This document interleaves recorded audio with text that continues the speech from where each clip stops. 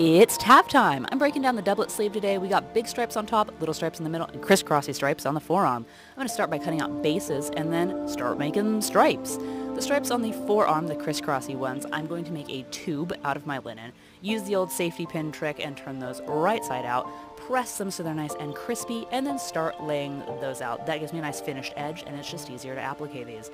It gets a gold trim. This is a smaller version than what I used on the jerkin. It's got some white in it. I like the contrast. It's pretty. All of that gets stitched down. I'm also going to add some lace at the top as a background under where the smaller vertical stripes go. Then we're going to make big vertical stripes for the top. I'm doing this the exact same way I did the pants, where I have a base and I do applique.